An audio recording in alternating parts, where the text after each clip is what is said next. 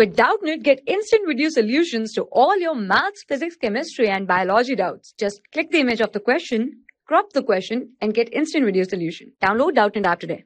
Hello students, so the question is the plot of velocity versus displacement x of a particle executing simple harmonic motion is shown in the figure.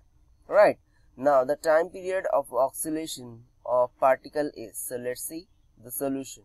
So actually in this question we have given a plot between velocity and the displacement of a particle while doing an simple harmonic motion.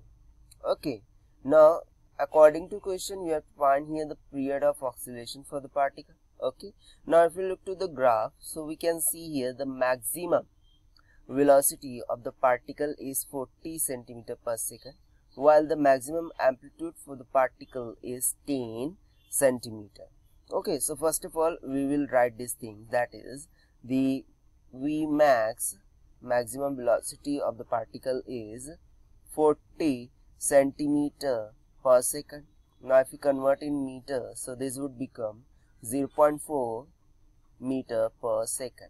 Right, now similarly the maximum amplitude for the particle is given to us, that is A equals to 10 centimeter according to given graph. Right, now if we convert in meters, so this would become 10 into 10 raised to minus 2 meter. Now we have to find here the time period of oscillation. Now we know the relation, that is the velocity of the particle is given by V equals to A into omega, where omega is the angular velocity.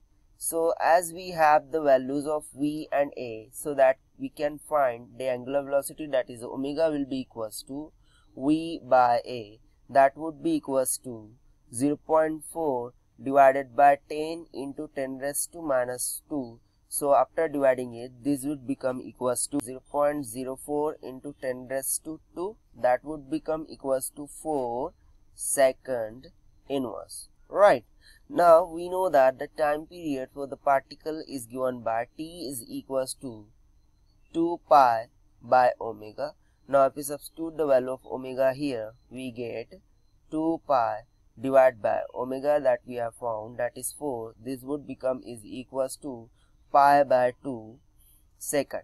Okay, so the required time period of oscillation for the particle will be pi by 2 second. Now according to given option first will become correct answer for this question. So this is the required solution. I hope you like the solution. Thank you. For class 6 to 12, IIT JEE and NEET level. Trusted by more than 5 crore students. Download Doubtnut app today.